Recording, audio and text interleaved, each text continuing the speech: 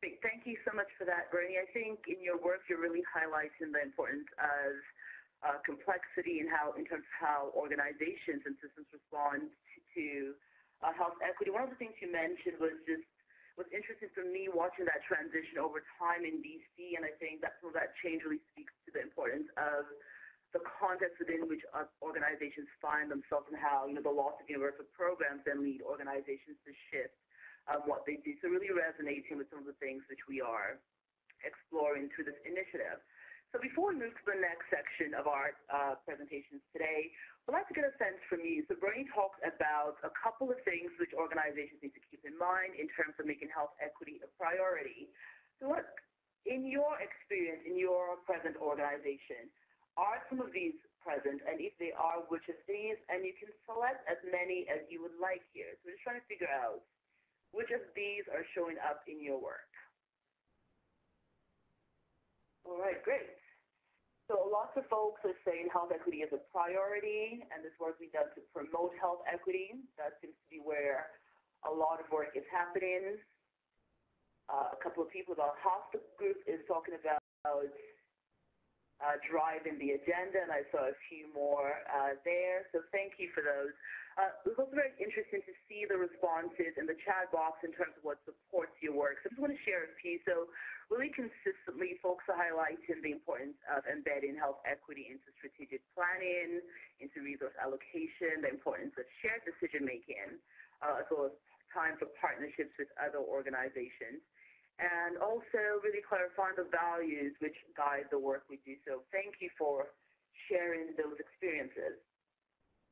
For the next section of the webinar today, I'm going to spend some time talking about the organizational capacity for health equity initiative, which the NCCDH has been supporting since 2018, and walk you through a little bit of the approach we've been using, as well as some of what we're doing in terms of what we're calling our working framework. So you'll see a lot of resonance with what we're doing and what Bernie just talked about, because we're really trying to build on work which is already out there and spend time through the learning circle really exploring those ideas and testing them in the context of the practice sites. So the NCCDH has some experience using a learning circle, and in 2013 or so, we ran a learning circle focused specifically on equity integrated population health status reporting.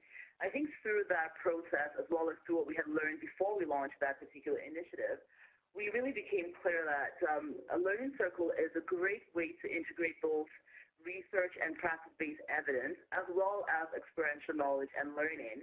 And so you can see from the quotes on the screen that from our past experience, a past learning circle member noted that sometimes the best discussions were the unplanned ones that came from exploring people's experience with doing the work. So typically when we go into learning circle conversations, we have some identified themes, and discussions are really organized around that. But the way the agendas are developed, they're fairly flexible so that members can confirm the ideas which we're bringing forth, or say, nope, that doesn't resonate with my experience, and I think we're missing a whole bunch of literature in this section. And also, members can take the direction in different places, and I think that really provides for a very rich learning experience. And in a sense, if you think about it, the fact that this approach resonates makes sense, because this is probably one of the oldest forms of knowledge and knowledge gathering. If you think back to a lot of indigenous societies, a lot of societies where oral traditions have such strong roots. So really building on and using that approach in this process. As well as the learning circle, we have two practice sites who are part of the initiative, and you hear from both of them today, Interior Health and Ottawa Public Health. We had a third who unfortunately had to leave the project, and we can talk about that later, because I think that example actually highlights some of the issues around organizational capacity broadly. So on your screen right now, this gives you a sense of what is going into the initiative. So I spoke briefly about the practice sites. Ottawa Public Health is focusing on client and community engagement, and Interior Health in DC is looking at equity integrated population health status reporting, particularly around opioid use. Alongside that, we have a learning circle, which consists of researchers and practitioners, two of whom are on the line today, as well as NCCDH. We're also supported by an advisory group, which we meet with 2 to 3 times a year, and it's really valuable having your input and having them have a bit of distance from the initiative.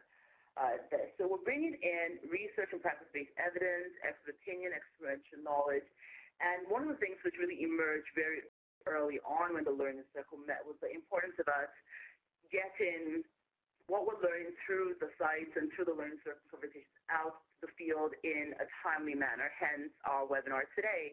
So throughout the course of the initiative, we're going to be doing webinars as well as print publications, which will be available on our website.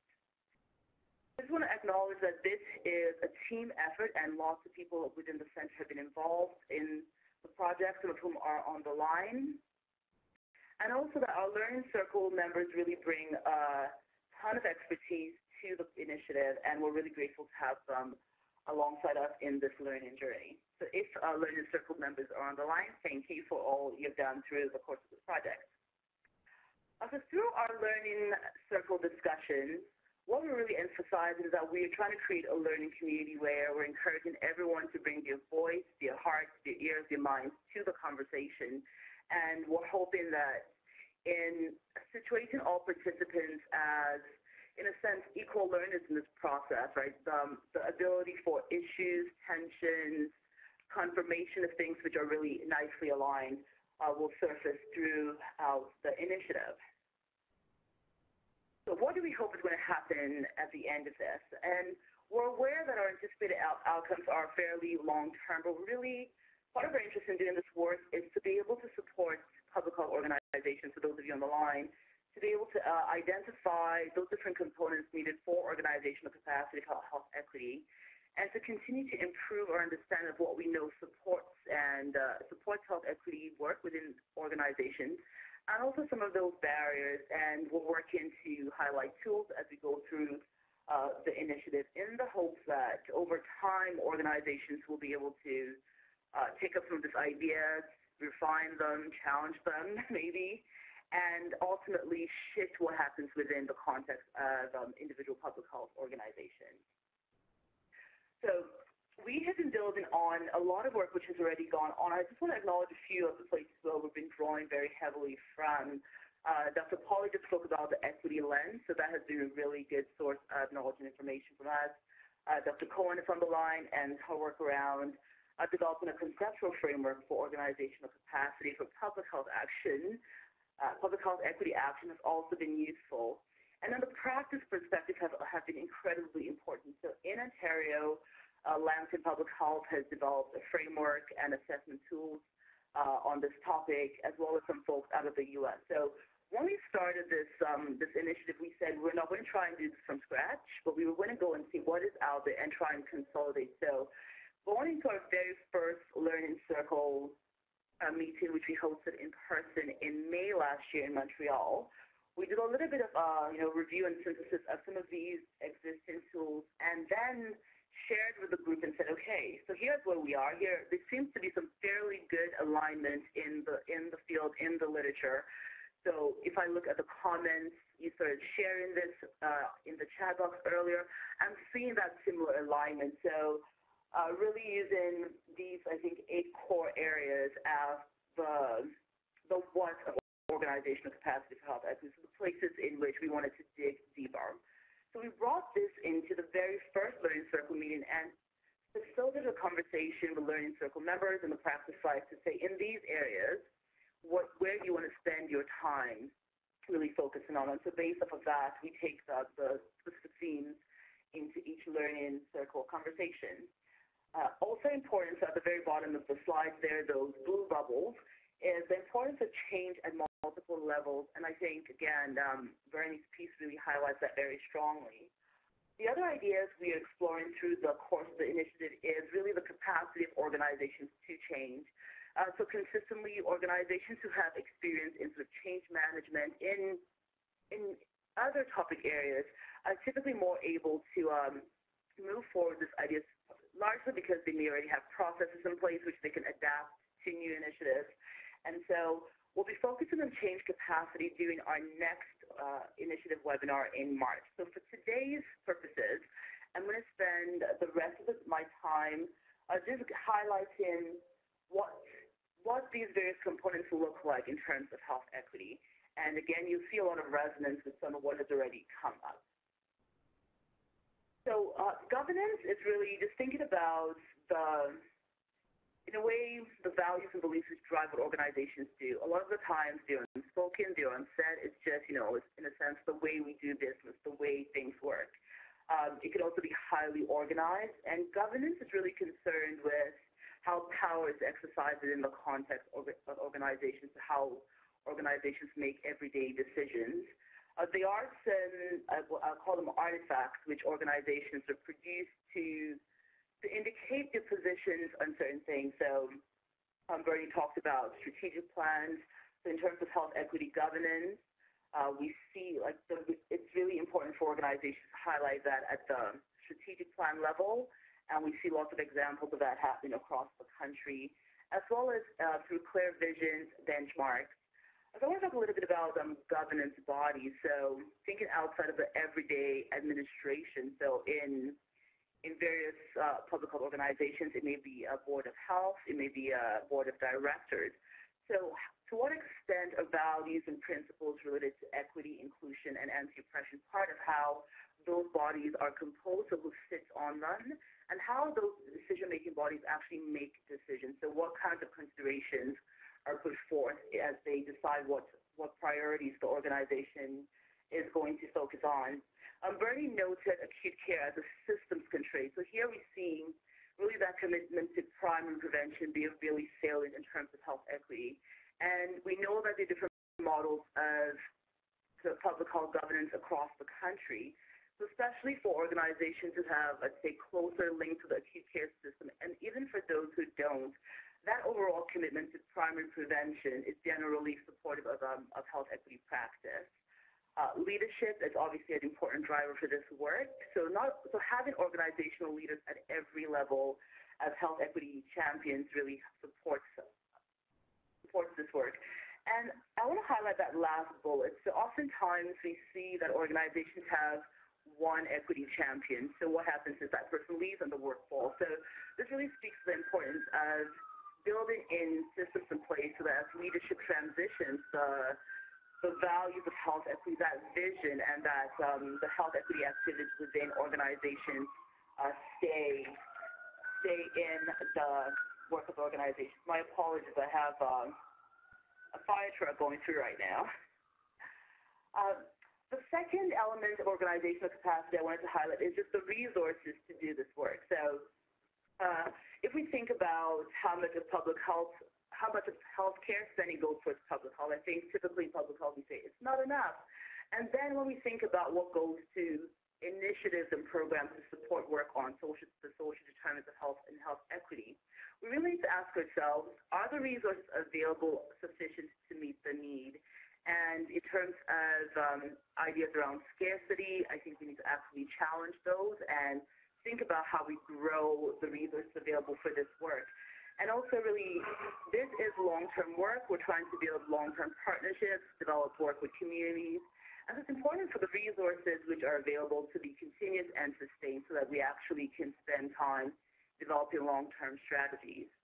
And here are some questions you can ask yourself as you think about the resources. So really, first off, do you have resources available for health equity initiatives?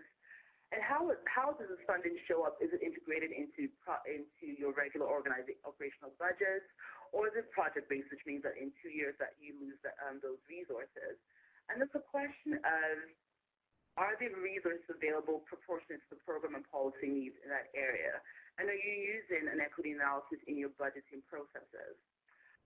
Also, that last piece there is, what's the burden of proof for health equity initiatives? Are they subjected to similar standards as other initiatives, or is the burden of proof higher? So I think these kinds of questions can give organizations some point of reflection as you talk about budget priorities around public health initiatives broadly and health equity specifically.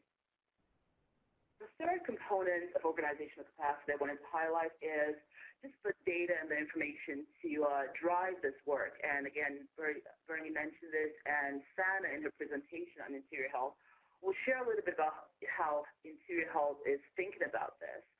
So really here, it's ensuring that our regular surveillance and reporting systems and processes have a strong equity orientation and analysis.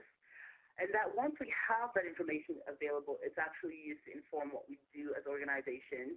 And that information is shared with communities, so communities can take them up, the data up as they choose to.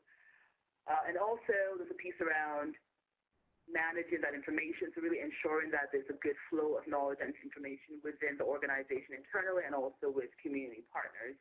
We've seen a lot of organizations develop tools, so for those of you who are developing tools, really encouraging you to share them. We know of examples where tools have been developed in one context and other organizations have taken them up, and with very, very minor changes have been able to implement. And I think in terms of maximizing resources, that's a really good way to do that, really adapting and using existing resources where possible. So we all know and know that the social determinants of health really require that we develop strong and meaningful relationships with sectors both within health and outside of health. And so organizational capacity, then, we need to think about how organizations orient their systems to be able to do that. Community engagement often takes time, and I think organizations can actually spend the time and the resources to actually make sure that those engagements are meaningful, and also that we're actually seeking and supporting those partnerships and respecting that voice and the input we get from community when that does happen. I also want to highlight the importance of having the infrastructure to support the engagement in long-term multi-sectoral engagement initiatives, and on like the very day-to-day basis, really thinking about how we can support participation in little ways. And the last bit is really, and here you'll see the link again to governance. So really thinking about how we share decision-making power with partners and with community. So what can we let go of in terms of decision-making power, and how do we start to diffuse some of that power in community and in partners? So the next point I want to highlight is the workforce and human resource capacity. And I think what we tend to see is that a lot of organizations usually start here. So when organizations start to think about doing work on health equity and start to think about capacity issues, most of us do think about building the knowledge and skill of our staff. So I want to encourage us to extend beyond knowledge and skill of staff, which is really important. So thinking about how we increase accountability for health equity, so really integrating this into program development, performance evaluation, and also thinking about who is part of the organization, so which voices are represented at all levels of the organization, what do leadership tables look like. And again, I'm seeing a lot of resonance with some of what you were saying earlier, Bernie. So really that idea of substantive diversity and representation across all levels of organizations. So this can be done through different ways. Organizations typically think about this in terms of hiring, so how you create job postings, who you recruit for, and for existing staff, and even for new staff, how you provide regular training and skill building to meet the needs of health equity work. So I'm going to pause here and really turn the view to the system. So a couple of things I've just talked about relate to what happens within the organization. I think Bernie shared a really great example of the fact that organizations operate within the broader context, and that context can be supportive of health equity work, or sometimes it could be a bit more challenging. So the structures within which organizations find themselves often impact the ability to implement health equity initiatives. So the ways in which we are addressing this through the initiative is, through this particular initiative, will most likely be through our evaluations when we go and start to talk to the practice sites about what's happening in your community, which was supporting this work or not. So things really thinking about things beyond the organization itself. We often see that in contexts where there is sort of a history of health equity work, organizations are more able to implement and government resource allocation plays a significant role. So in Ontario, as an example, as you think about legislation to support the social in terms of health abroad policy, the Ontario Public Health Standards have provided public health units in this particular province with a really good foundation and lever to say that health equity, yes, is a core part of what public health is supposed to be doing and really supports public health to do that work.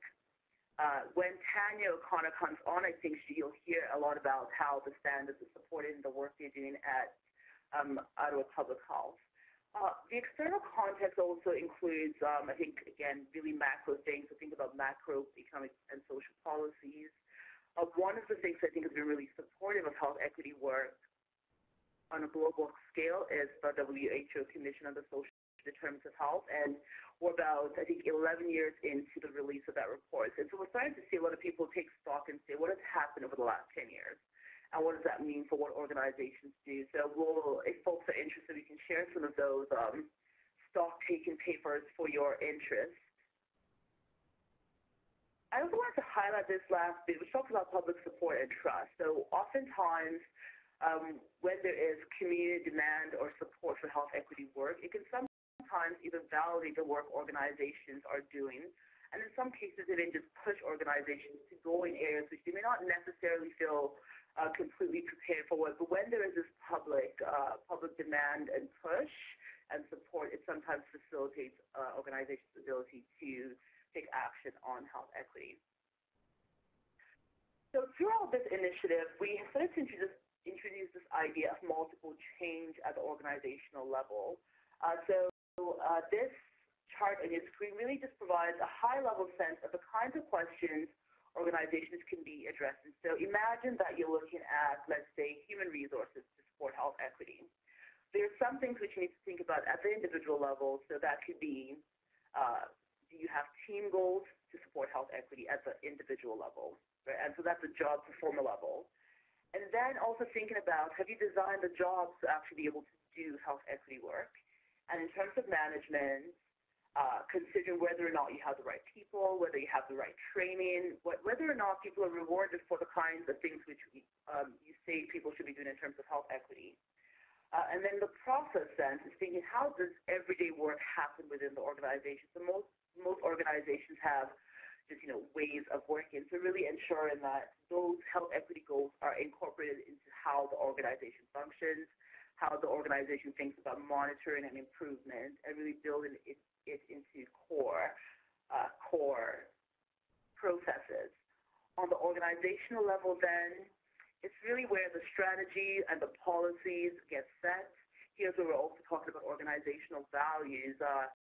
So what values are driving decision-making within the organizations? Are those values shared or are they held by an individual? And how do you create an organizational conversation and signal organization that health equity is important? So if we go back to the idea of governance, here's again where you would want to have strategies, policies to guide the work, and also where a lot of the decisions around resource allocation starts to happen. So really thinking about whether or not resources are being allocated in a manner which helps do the health equity initiatives as the organization would like. So these are some of the ideas which we are exploring in the context of the initiative. And so throughout the initiative, we will continue to host webinars where we explore some key ideas which have come up during the project. I wanted to highlight some resources and tools for you which are available on our website, and I think some of my colleagues are dropping those into the chat box. And a few years ago, we did a case study with folks in Ontario just trying to understand what they were doing in their own context. So that gives you a sense of some of the work already happening in the field, as well as a guide from the Center for Disease Control, which has a really nice short questionnaire on organizational capacity. So I encourage you to take a look at those if you're not familiar with them, and again, they can just help further your work a little bit.